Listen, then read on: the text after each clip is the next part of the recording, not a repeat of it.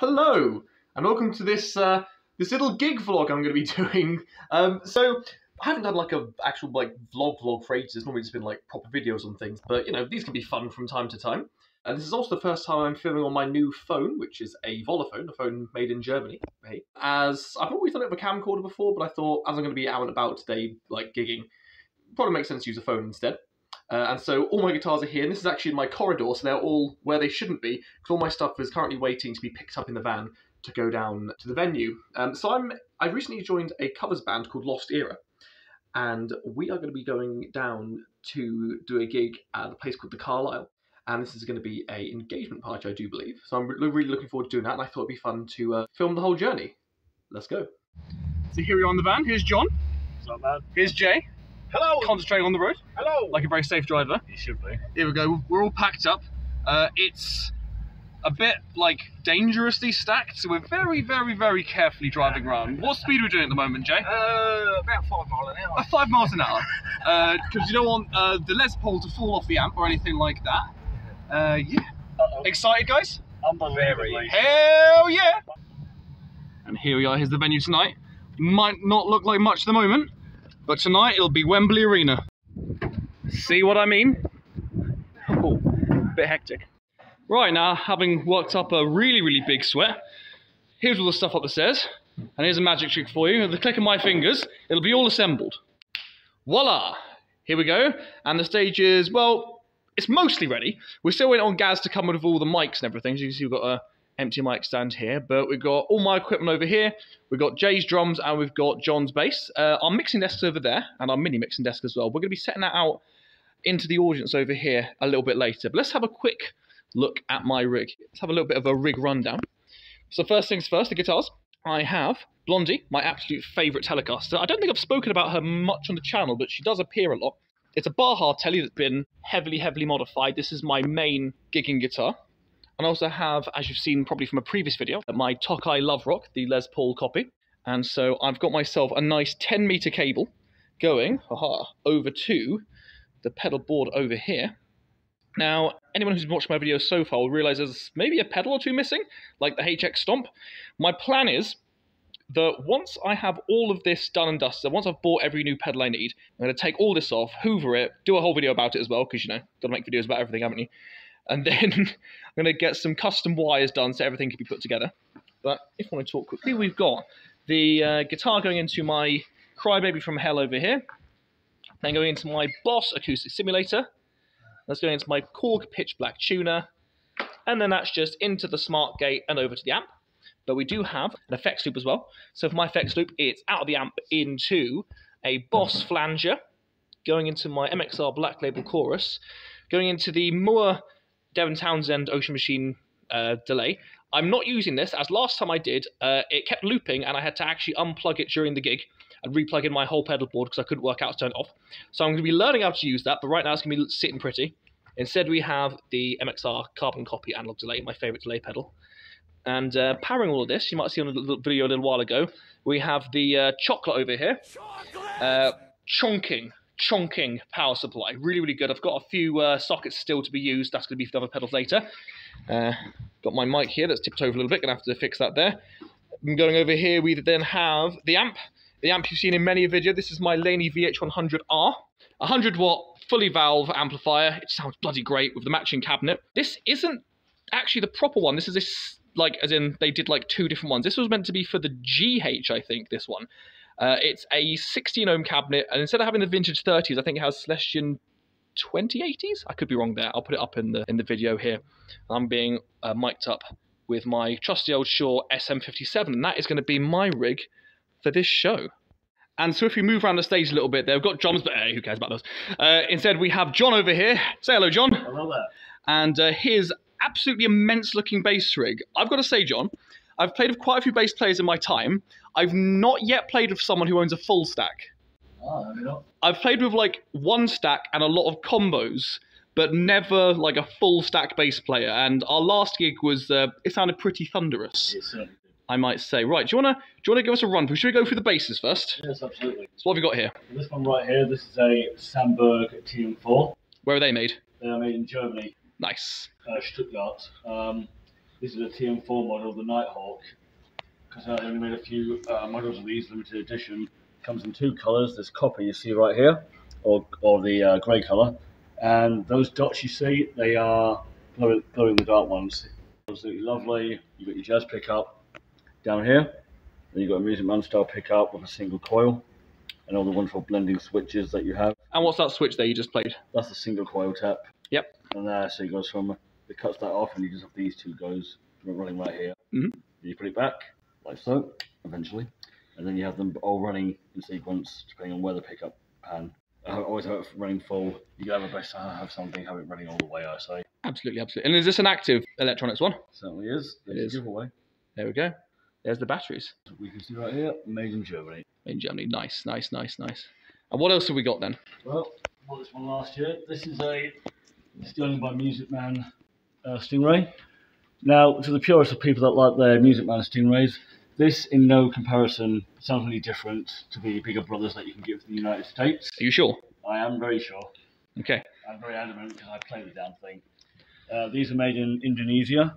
Solid flame rotated neck. Again, 6-volt configuration, active. No passive mode on these whatsoever. No, it's active or nothing. Active or nothing. Have you ever had the battery die? No, because I don't let it get that far. I change it every 6 months. Very sensible. You've got a freeway selector down here. Because on the original ones, you had the input jack over here and only the 2-band. Now you've got the 3-band EQ. Is that like the old like Leo Fender ones that are set up? Yeah. 1976. So, went with the dual humbucker one because obviously more sound. Why the hell not? You got your classic down here. It's these two. Up, you have 2 outer ones. And do you know if they're like in phase or are they out of phase like Fender Strats are? Out of phase. Then you have in parallel and series. Oh, cool. Middle switch, all of them running. 2 inner ones, and just here. So I run right in the middle. To get a bit of everything. Yep. It's quite a different sound. This is more low end compared to the high end toppy kind of sound this does. So best of both worlds, if you ask me. Right. Any pedals? Any pedals? No pedals whatsoever. Never have, never will. No. Although we are trying to work out how to foot switch your thing together. I reckon an ABY. But before the audience gets all confused as to how that's going to work, let's go for the amps ourselves. Yep. So do you want to go cabinets or heads first? We'll go from the bottom up, shall we? From the bottom up. What do we have here then? These are custom-made industrial ones. They were made by a friend of mine, Mark Stafford. Great friend of mine, good bass player. His son is too, Gary Stafford. Does he have a website? He does not. He made it all for himself. It's all like a needs to know basis, really. So that's a 1x15 that he made for me. They are about 11 years old now. This is a 4 by 10-inch one. Looked after. He made all these and everything that you see himself. He puts it all together with plywood and everything like that. Now, these cabinets are quite interesting because they don't have a normal jack connector, do they? They don't. They're speak-on only. Speak-on only?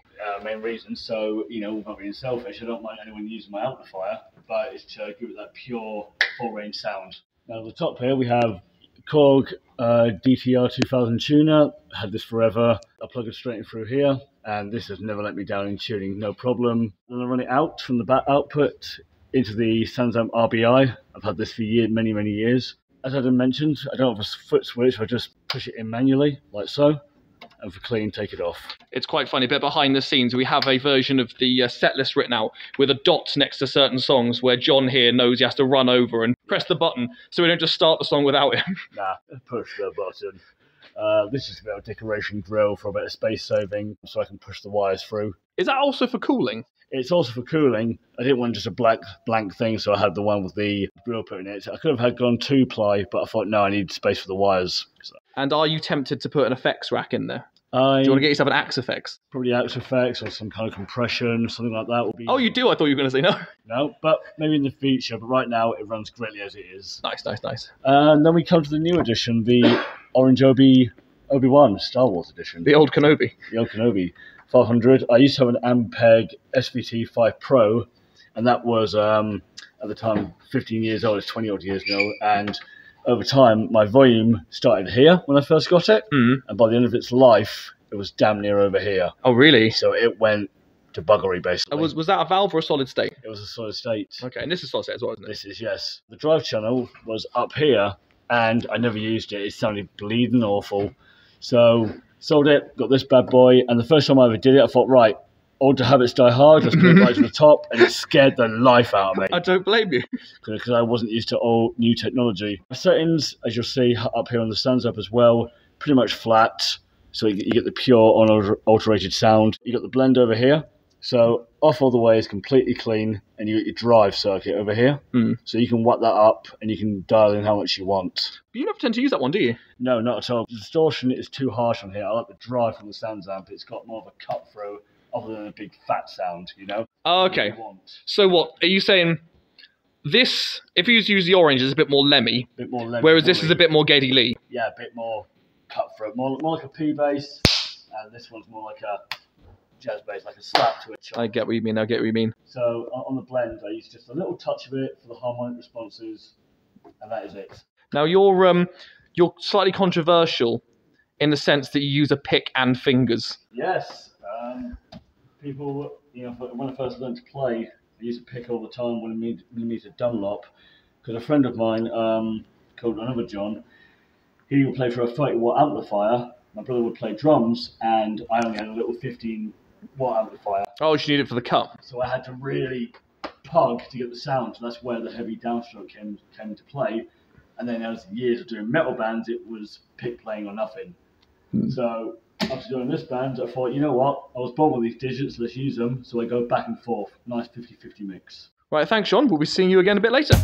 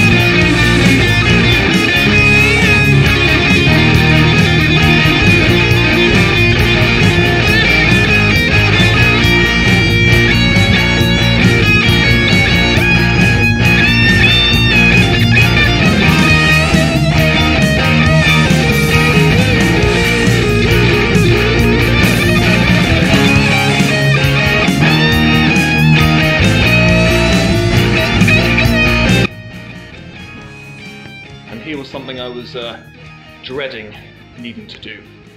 I need to go to the loo, and it's this.